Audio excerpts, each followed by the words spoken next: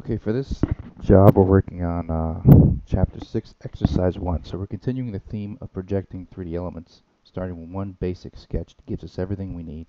And as we progress, instead of redrawing, we're going to essentially project 3D elements onto our current sketch plane, and just extrude each extracted element individually. Okay, so I'll come here and make a new part.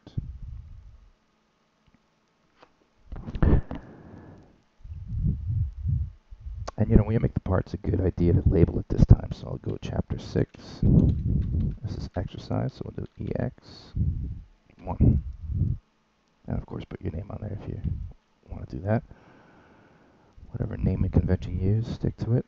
Alright, great. So we're going to do this as if it's being machined, right? So do it on the XY plane, top down. And so if you look at the exercises, you have figure 6-120, consisting of a section view and front view of the object. So when I look at this, the first thing I want to do, the most important shapes I see, are the two circular elements on the left and right side of the part. And I look at them and I can kind of see that they're aligned to the horizontal absolute axis. So I'm just going to do that first. I'm going to start with a series of circles here. I'll just draw this off to the left here. Immediately after drawing the circle, I'm going to lock down its size with the diameter value. So this guy should be 66. And you have to fit all in here.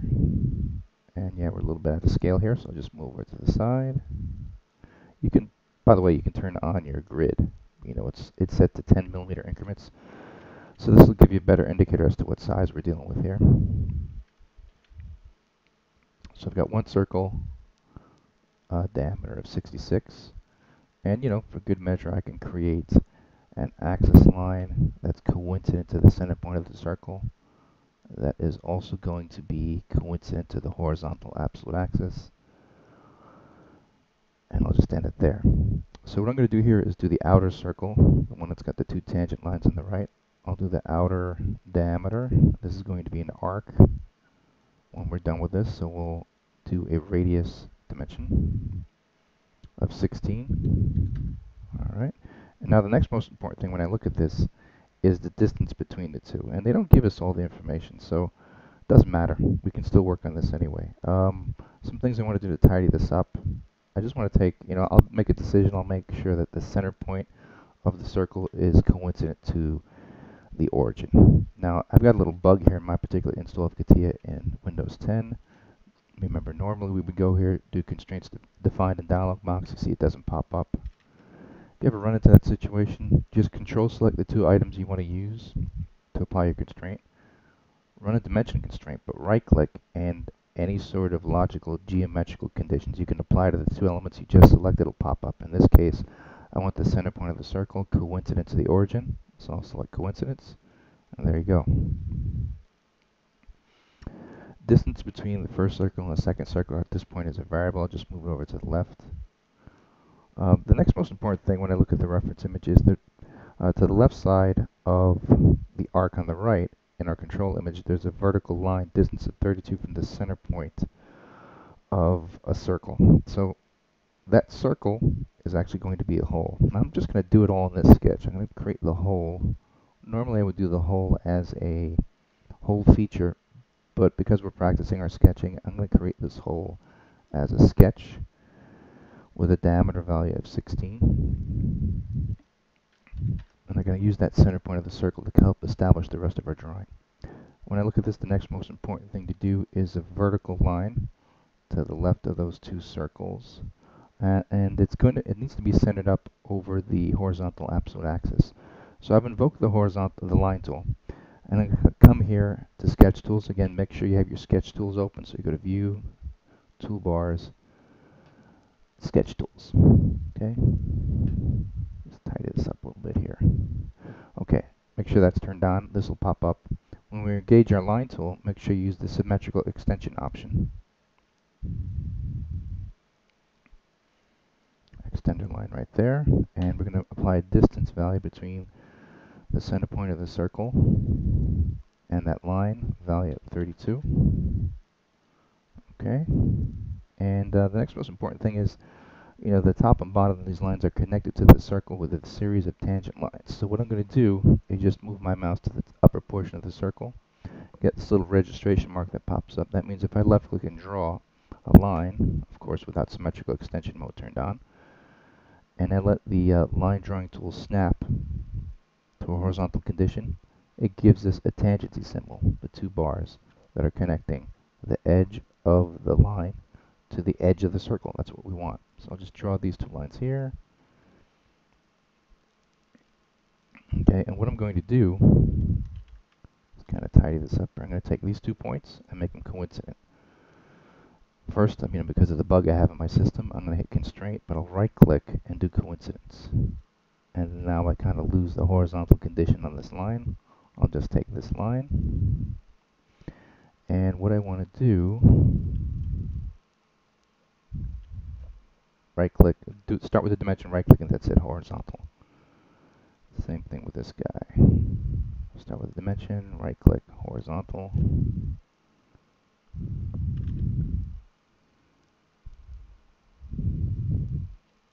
Just delete that value.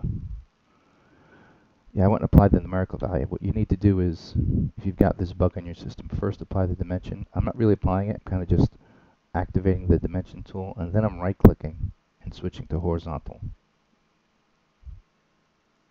Actually, let's do, not horizontal measure direction, let's see. Delete this.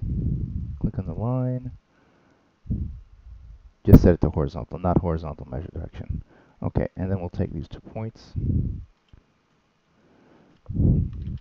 Again, same thing. I'm so used to using constraints to find a dialog box. It's a hard habit to kick.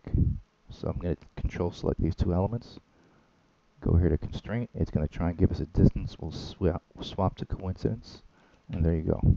So we're getting there, right? We're building out the most major elements, being the circles on the left and right side of the object. And while I'm here, I'll just go ahead on and create the interior circle for the shape on the left. So I just draw a circle and then define it with a diameter value on the inside, value of 40. Okay, so the next big thing we need to do is a couple of lines that occur on the top and bottom half of this part. And this is where a lot of folks make a mistake. They kind of, when they do this drawing, they think they need to go and do, there's a little fillet on the left side, radius of 30. People try and do that at the sketch level. That's best done at the part design level using the fillet feature. So I'm going to show you how you can do this really quick and be able to control it. First order of business to do these top and bottom lines is to just grab the line tool, connect to the upper end point of this symmetrical line we did, and just place it there. All right, we're not doing anything else. What we're going to do now is mirror this line over. We're going to select the line and mirror it about the horizontal absolute axis. And then we're going to come here and drive it with a angle value by using the dimension tool. So in the control art, they give us a value of 7 as the angle between these 2 guys, okay? And that's it. So now if I ever want to change the angle, it's actually pretty easy to do this. What some folks do is they'll do 3.5 on between the upper edge and the horizontal line, and then 3.5 angle value between the bottom edge and the horizontal line. Yes, you could do that, but if you draw one line, mirror it over, and then use the angle value to drive the 2 lines about the symmetry line with this angle value, it's a bit more efficient. I kind of like doing it this way. Alright, so that's pretty good. Now we're in a position where we can start to kind of define things. Now, if I look at this, the next big feature we've got to create is a slot feature, or as what Catia calls an elongated hole. So let's just draw the elongated hole. That needs to be coincident to the horizontal absolute axis. So we'll just draw it. They do give us a radius value, so whilst I'm here, I'm going to press tab to go to the radius indicator and the sketch tools, and I'm going to type in, let's see, oh, look at that. They don't give us a radius value. Imagine that. It's hilarious. I'll just type in 5 for now because they kind of screwed up here. It's probably wrong. Let me try 10. Yeah, so this book, from version to version, it gets some errors here. So it's a 2x indicator, 2 times indicator with a radius value, but the radius value isn't given. From experience, I believe this is 10. Actually, let's make it somewhere in between, so 7. That's a variable. Unfortunately, it's kind of made a mistake on that. But what they do give us is the distance between the center point of the circles on the left to the center point of the first arc on the left side of the elongated hole, and then the distance between the start and end of the arcs for the elongated hole. So they're giving us information in terms of horizontal measure direction to position the circles, the slot, and the circles and tangent lines on the right relative to one another. So that's pretty neat. So we can start dialing in that information. So I'll take a measurement here from the origin point to the center point of the first arc on the left. Dial that into 53. And then there's another horizontal measure direction, or another horizontal measure from the first arc to the second arc. Distance of 90. And then we've got yet another one from, okay, I covered that already. From the center point of this whole feature here to the symmetrical extension line we did, value of 32. But what we need is a distance between the first hole here on the left to the second hole here on the right, and that's given in the section view. So I'll just go over from there to here, value of 99, what is it, 199. Okay, so now I'll bring this value down to 7. I just changed the value to 14 to kind of show you guys that it's now driven by one angle value about the two lines, mirrored about the symmetry lines. When we bring that down to 7, it needs to be back down to 7, not 77, 7, okay? So yeah, we're getting there. What we need to do is, now some folks make this mistake. They connect lines with a coincidence. They take a coincidence from the point to the edge, and then they do a little fillet. Don't do that. Just take this point, grab this circle, pi dimension, and then swap to coincidence. And we'll handle that fillet at the very end when we do the fillet feature inside part design, right? So here's the base sketch of everything we need. I'm just going to take inventory here and make sure everything's okay. Always double check your measurements, right? Okay, all right. So they don't give us, yeah, I gave 7, which is right. I mean, there's a distance value here between these two guys that they give us, and that winds up being the radius. 14, right? So when you dimension in between the top, between two tangent lines connected to an arc, the distance of 14 will give you a radius of 7 on the arc. Okay, that's why they didn't give us that value. Okay, pretty neat. Alright, happy with this. We're going to exit Sketcher. And so again, we're continuing this theme where we're just creating one detailed sketch and copying the elements we need time and time again to create the rest of the part. So if you look at figure 6-119, excuse me, we'll see that the circles on the left side are extruded or padded one value. This bar section in the middle is extruded yet another value. And then you have this other connector on the right consisting of the circles and tangent lines extruded yet another set of values, and it's got an additional cut. So we're going to create all those different features based on this sketch. We're going to repeat the process of creating a sketch in the YZ plane, in the XY plane. Instead of redrawing all those elements, I'm just going to control select the two circles. We're going to work on our first extrusion. So we're going to do project 3D elements. We're going to go to Insert, Operation, 3D Geometry, Project 3D Elements. Right? Remember, the projected geometry comes in as yellow. To isolate these two guys, we're going to control select them and go to Insert, Operation, 3D Geometry, Isolate. We'll exit Sketcher. And if you just want to take inventory of what's going on here, we've got the sketch we just projected and the original sketch.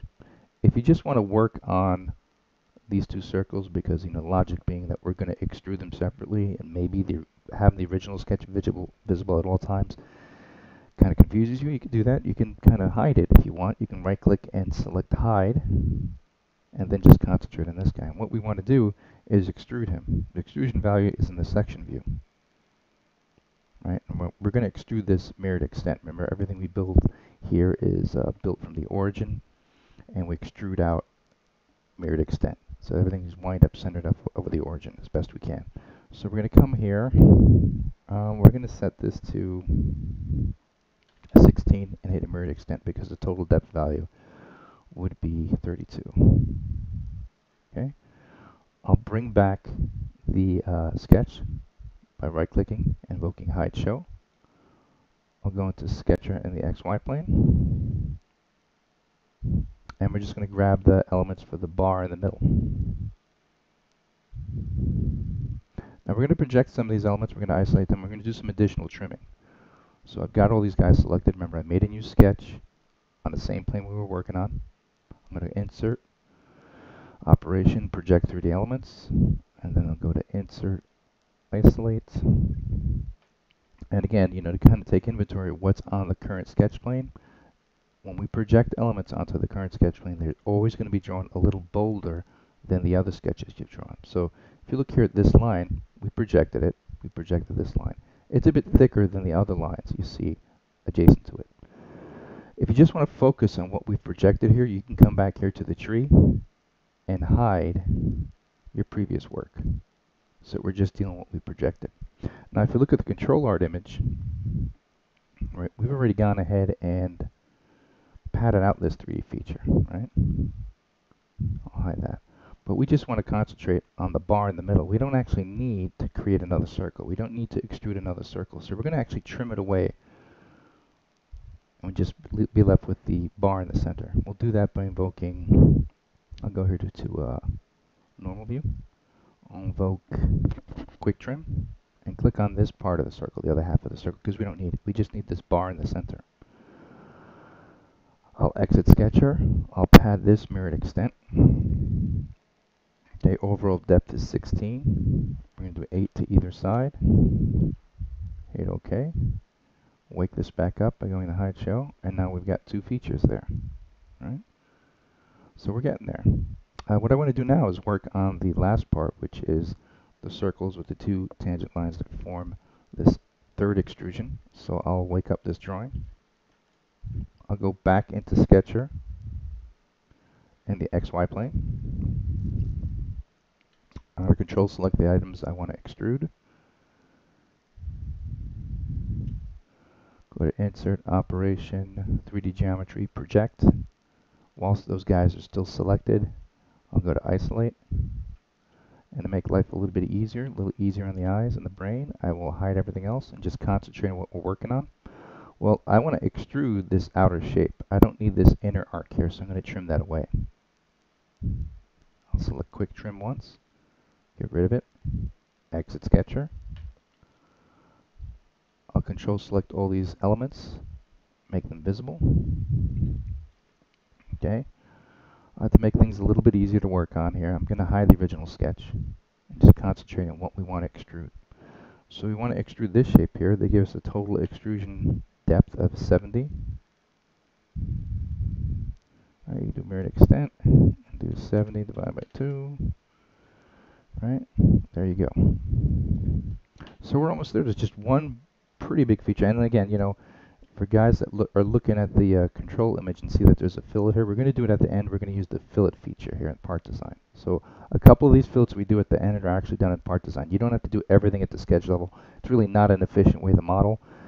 When you have a fillet on a hard surface edge, best way to handle that is not at the sketch level. You handle it at the part design level. It's a little bit easier for the computer to process, and it's a bit more of an efficient way of working. Okay, so what we're going to do is go into Sketcher on the ZX plane here, the side plane, relative to this part. And what I'm going to do is create the shape. I'm going to flip this around just so I match the orientation of the control image. We need to create that cut shape. And so the cut shape can be done with a centered rectangle.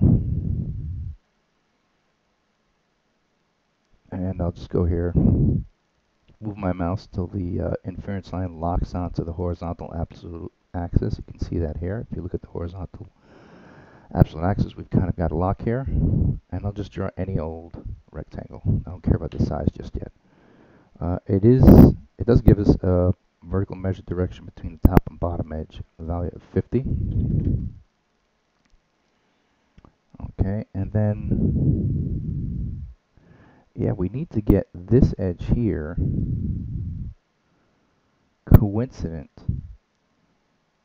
to the right edge of this shape. But, we can actually take, this edge and project it. But there's one thing you can't do. If I tumble around in 3D here, the edge that we see, we're in the side view, is an edge that would be derived from a curved surface, and we can't exactly extrude that here. You know, this edge here, it's actually not an edge, we can't select it. It's here on a curved surface, and there's a limitation, you can't extrude that. You can't project that particular edge onto a sketch plane. So there's a workaround for that. What we can do is extract a horizontal edge, and we'll just use that as a reference to create the position for this edge. So I'm going to take that edge, go to Insert, Operation, 3D Geometry, Project,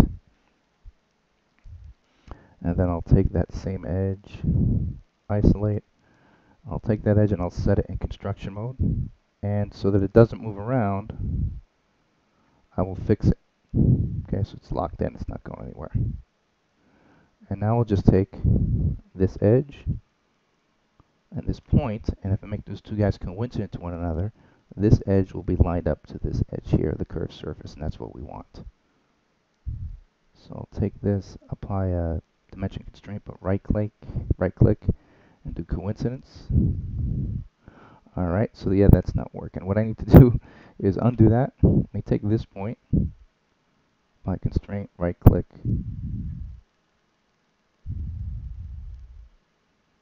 one sec, press escape twice to get rid of that. Click on this point, try and constrain it to here. Let's see. Yeah, so because I don't have access to constraints defined in dialog box, I need a way to constrain this, and I can't. So this is specific to my machine. I kind of a little bug here that doesn't allow me to take this point and fix it. Let's see if I could do that. Take these 2 points. Yeah, it lets me coincide. Okay, now it works. Now it's coinciding. Okay. So what did I do wrong here? It's probably the way I selected it. So I want to take this point and make it coincident to this guy. So I'll select this edge first and this point.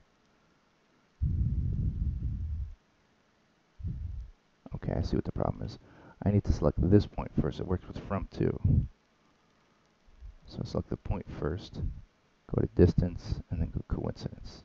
And now, because I selected the point first, the line now moves relative to the point.